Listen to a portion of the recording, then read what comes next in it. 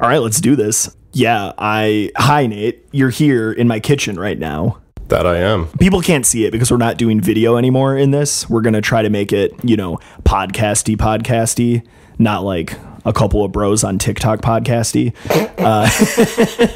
But welcome to the first episode of The Quest Within. This is the rebrand of the music and mental health podcast that was driven by Nathan here, my amazing partner. And we're really excited to move forward. The new direction of the podcast is going to be definitely still mental health focused, but we're going to be talking about topics sort of even outside of that as well. I feel like we can relate pretty much anything we want to mental health these days, but they're not going to be, psychosomatic topics all the time, right? With that said, without further ado, welcome to The Quest Within. Roll the intro. This is The Quest Within.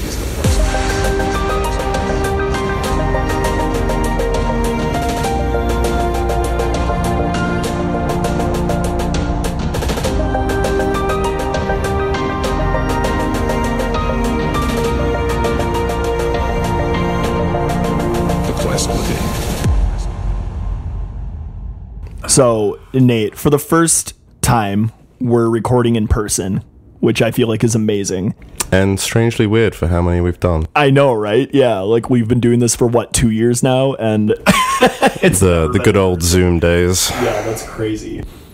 To start out, the new rebranding of the podcast, The Quest Within. Well, okay, first off, let's talk a little bit about the name. So, as you know, I'm Theology. I make club ready video game remixes and also nerdy mental health content. And I figured in brainstorming for this that the name The Quest Within sort of did sound nerdy, right?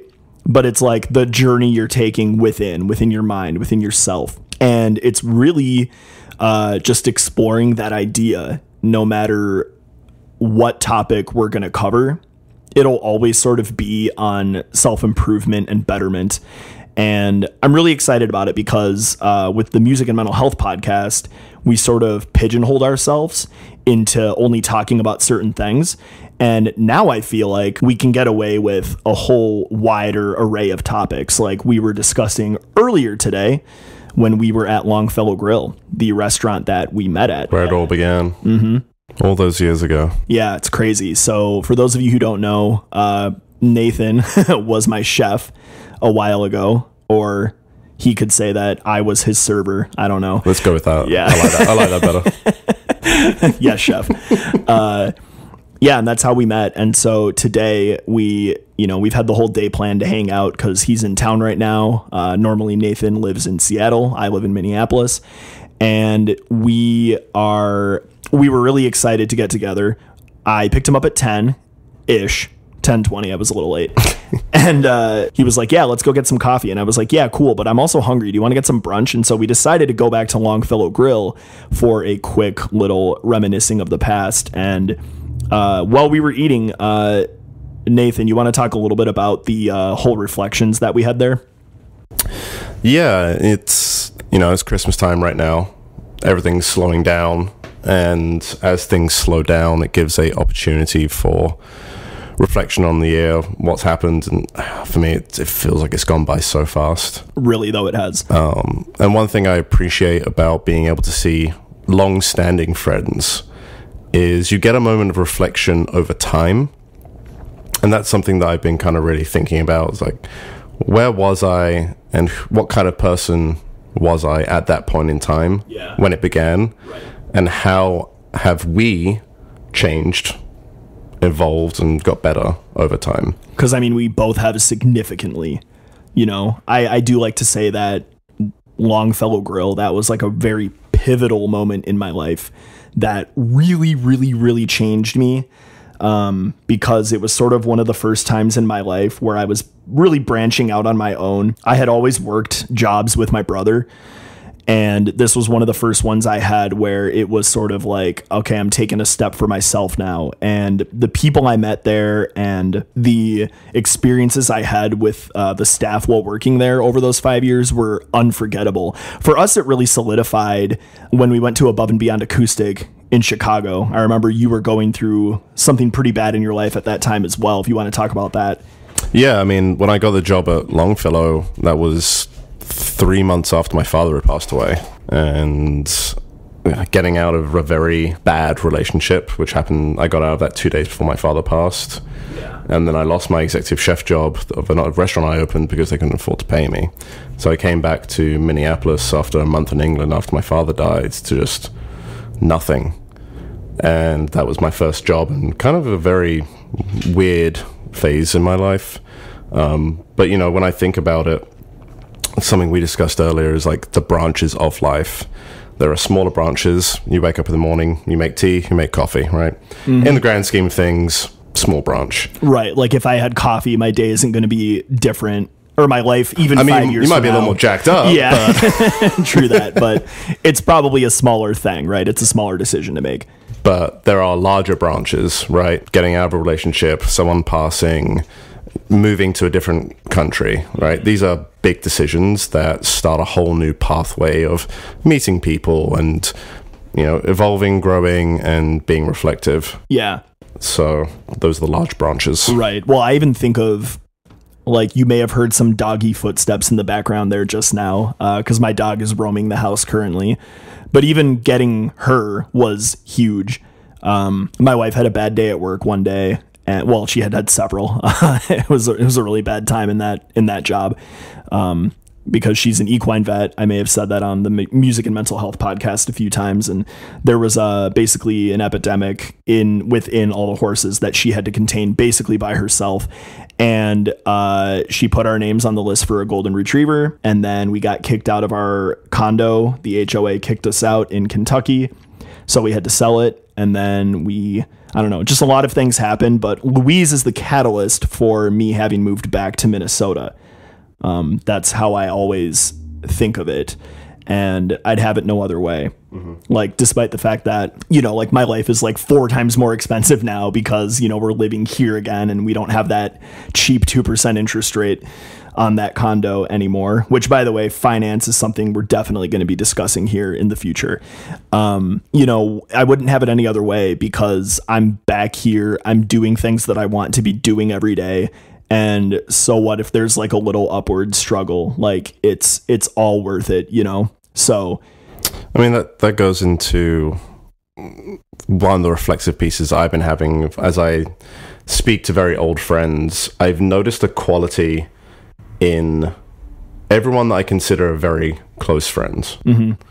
is this quality of resilience. Yeah. And it's something we were kind of thinking about more today, like, what is resilience? What does that look like?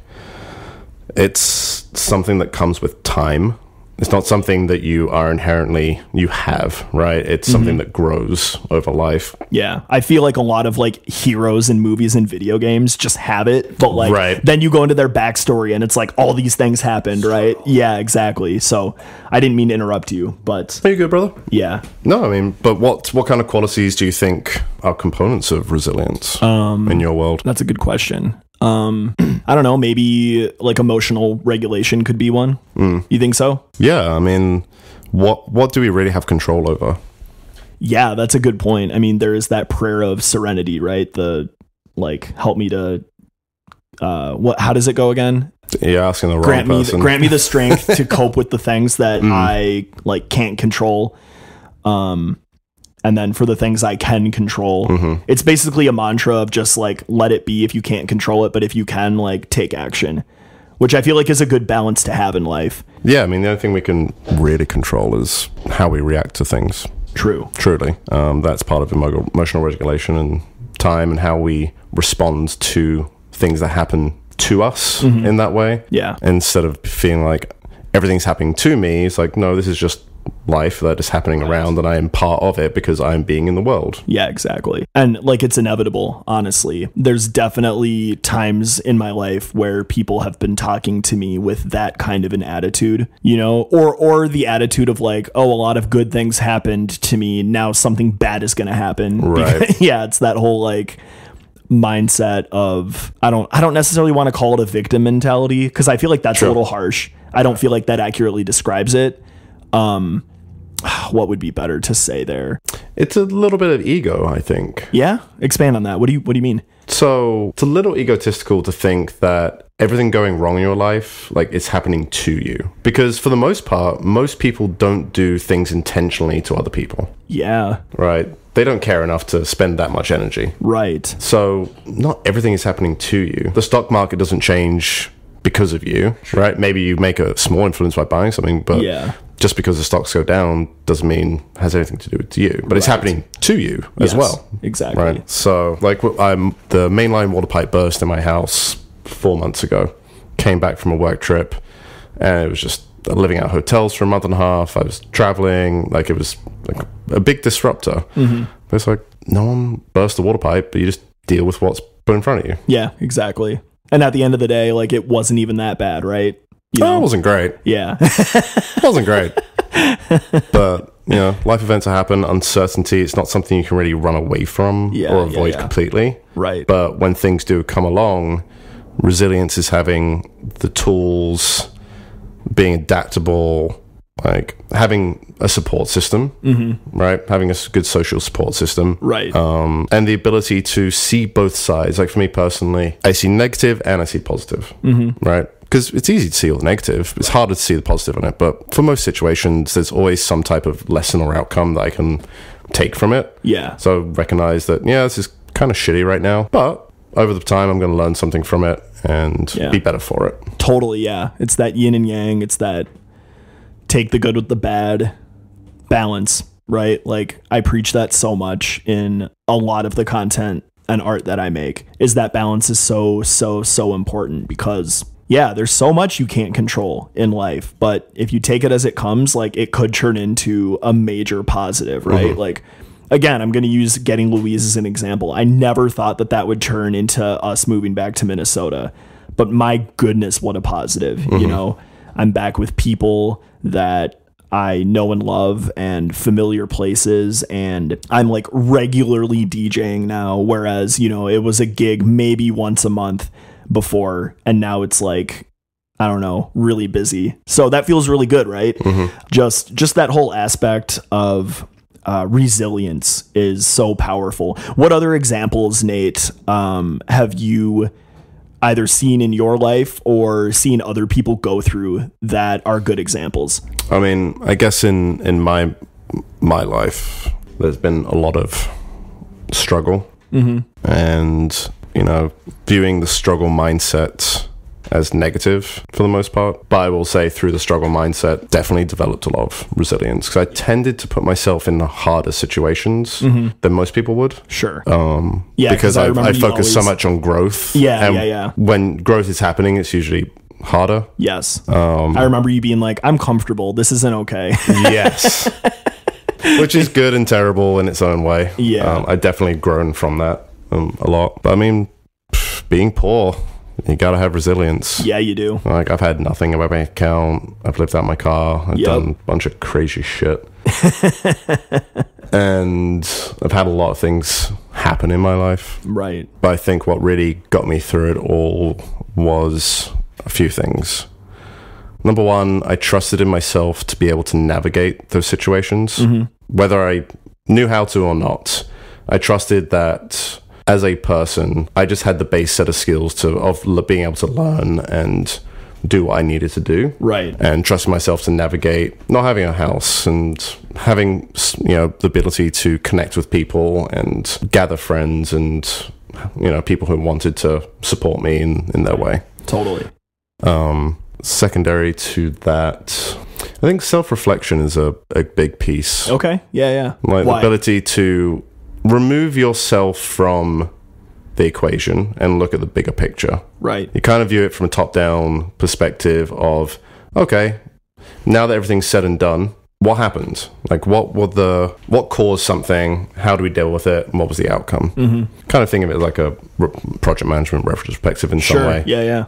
And it's like, how do we get ourselves in this situation? What decisions did we make that put ourselves in this place? And how can we grow from it and potentially never do that again? Right. Yeah. If it was negative, that is. If it was negative, sure. right. Yeah. And then I suppose if positive, how can we repeat that in future projects? But yeah.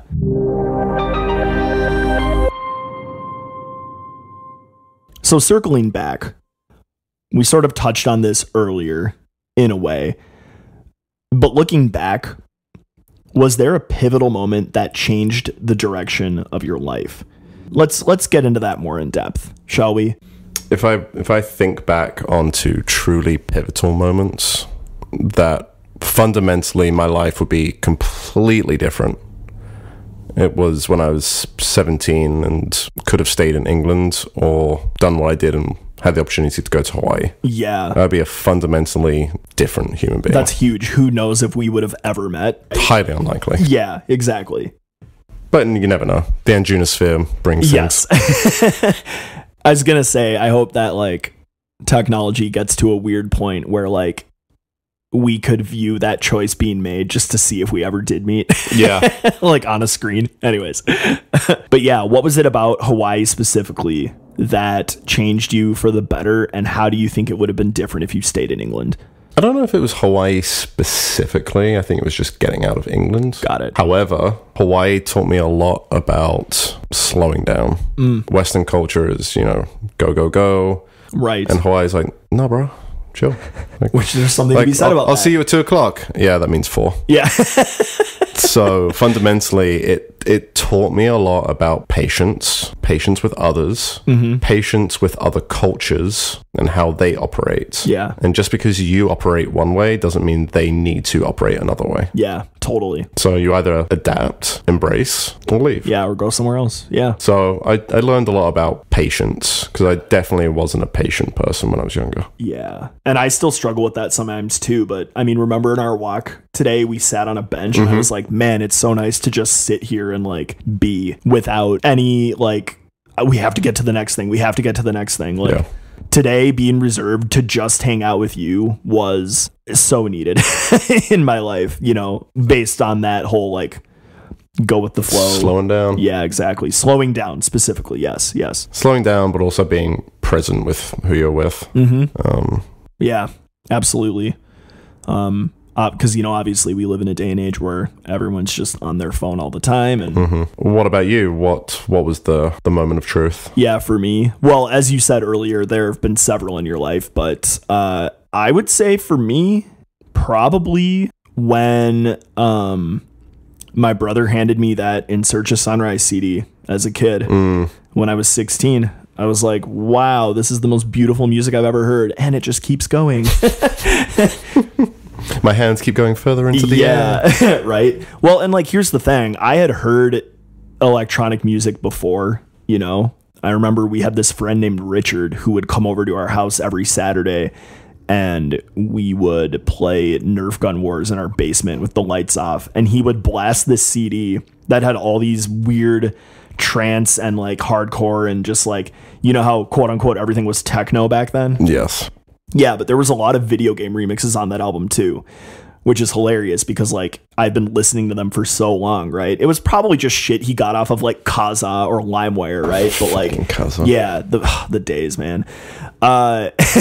And we're showing our age here. Yeah, right. But honestly, like that moment where Rob handed me that CD and was like, "Hey, you should listen to this," I was like blown away by that. Like I had never been by any other electronic music. I was like, wow, it can get this pretty. Like that's amazing, And is Louise snoring? She's having some doggy dreams right now. I see. Yeah. Deep in the sleep. Yeah. Again, I'm sorry. I apologize that I have a dog and I have nowhere to put her in my house. That's just the way it is. Apologies. Yeah. But dogs are the best, so it's fine.